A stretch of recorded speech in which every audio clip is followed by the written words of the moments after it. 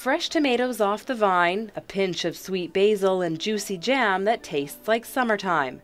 Local food is taking over South Island farmers markets. But a good chunk of this fresh fare wouldn't be around if it wasn't for these guys. It's estimated that 1/3 of the food we eat depends on these busy bees. Honeybees are critical to producing many crops, but because they're so small, they're often overlooked and underappreciated. It's not just the honey. Bees pollinate a lot of crops and a lot of wildflowers, and they help the forests get back going. Brandon Schwartz is somewhat of a bee expert, though he'd probably tell you fellow beekeeper Bob Mitchell is the real expert. He's been working with them for more than 30 years.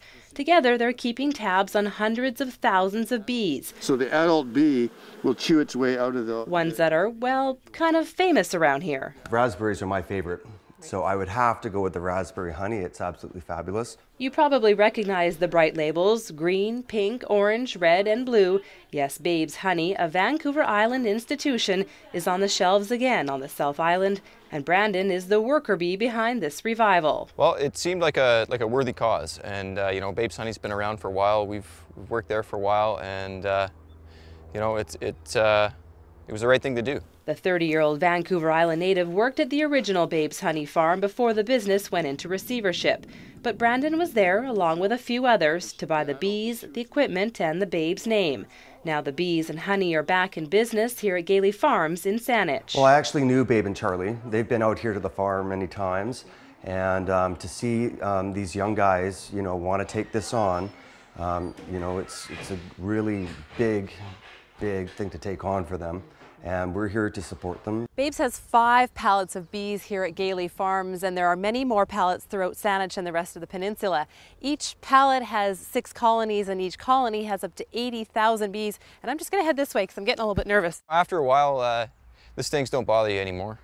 They still hurt a little bit when you get them, but then it goes away pretty quick. This past year has been a lot of work for Brandon and his team of 5. He says keeping the company and the quality going has been a huge undertaking, but says the Babe's name has helped a lot. Babe's Honey's been about bees, and it'll continue to be that way for us. That's where we put all our time. That's where we put our efforts, and that's where it's going to continue to go. I think what you need to keep the institution or the company going is just the will to get it done, because it is possible to make a living in commercial beekeeping, even here on Vancouver Island. And Rob Galey says, as a landlord of sorts, it's a sweet deal for him. I get all these bees now in my fields, and they're so important for pollination, so important to keep really healthy plants and, big berries. Right now, Babe's Honey is only for sale at Galey Farms, but Brandon says he hopes one day to have it back on the shelves in local grocery stores.